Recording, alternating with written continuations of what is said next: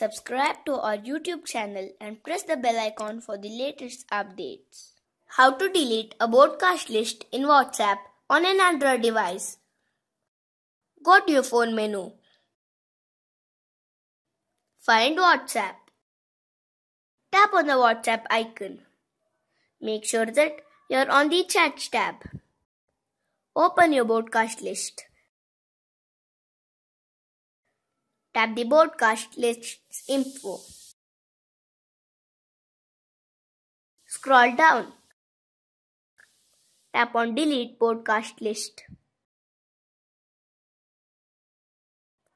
Check this box if you want to delete all the media from this broadcast list. Tap OK to confirm deletion.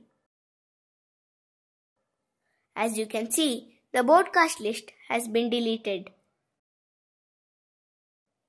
This is how you can delete a broadcast list in WhatsApp on an Android device.